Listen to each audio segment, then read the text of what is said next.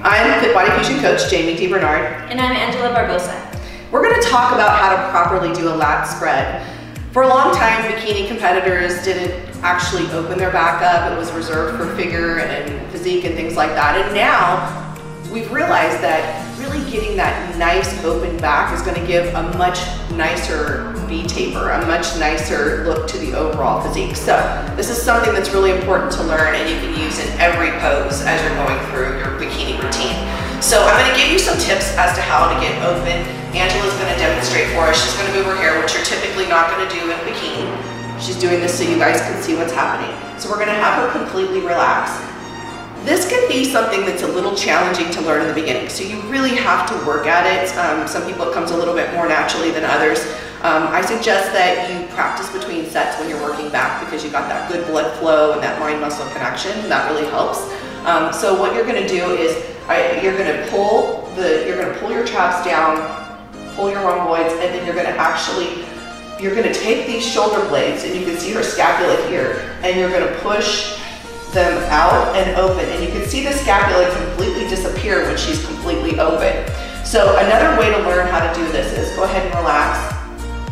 You can hug yourself, so give yourself a nice bear hug, and you see when Angela does that, her shoulder blades are gone. They're already rolled up for her. So at this point, she can keep those shoulder blades up, and it does help sometimes if you have someone that can help you to actually put their thumbs in so that you can feel where the shoulder blades are so you don't get tempted to roll them back again.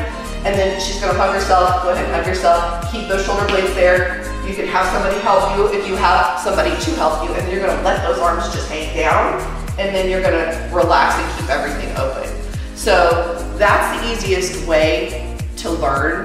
So remember, if you feel your shoulders coming and rolling up, then you're not doing it properly. These shoulders should roll down, and then out. And that's how you properly do a lat spread. Now I'm going to show you what it's going to look like when she does her bikini routine using this method to keep everything open. I'm just going to show you from the back. So I'm going to have her go ahead and do her front pose.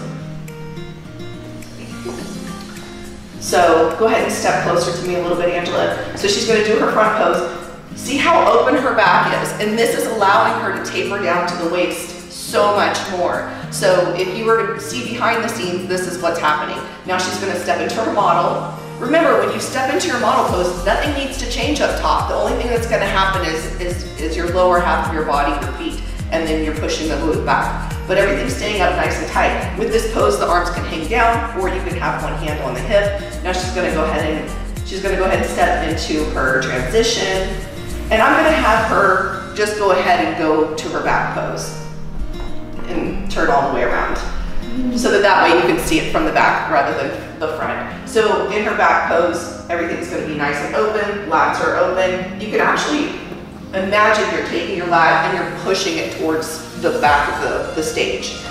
All right, so that is how each pose is going to look. The one thing I'm going to have her do is we're going to do the variation number 2 pose from the back, just so you can see how open she is. So that's where her feet are apart. And again, from the back, you see that her back is completely open, and so she's got that nice taper down to the waist.